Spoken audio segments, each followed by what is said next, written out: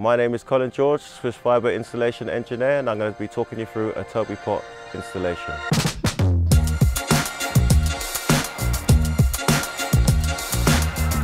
So today is a TOBYPOT job, and this is the TOBYPOT for the property.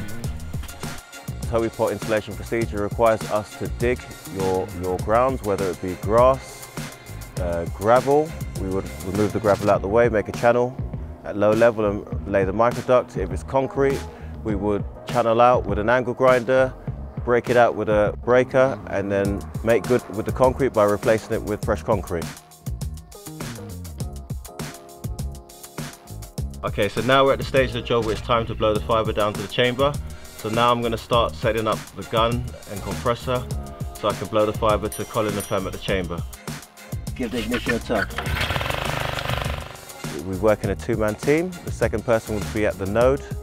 Once he receives the fibre, he would dress it by putting the head on, check the light levels connected to the node, call the first person at the house, make sure he's receiving the correct light levels. Once we know that the correct light levels are being received, he would dress the Omni box. When I say dress, wrap the cable around in the Omni, connect them together, check the light levels inside the house. Once we see that the light levels are good, we can then go ahead and start the activation process on the ONT. Hi, I'm Nick Dennis. I'm the head of installations at Swish Fibre. I'm going to talk to you about the inside of an installation at Swish.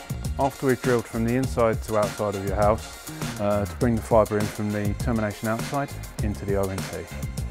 This is one of Swish Fibre's ONTs. This will be mounted on the inside of your house somewhere near the drill out. This ONT is future-proofed and is capable of a 10 gig connection.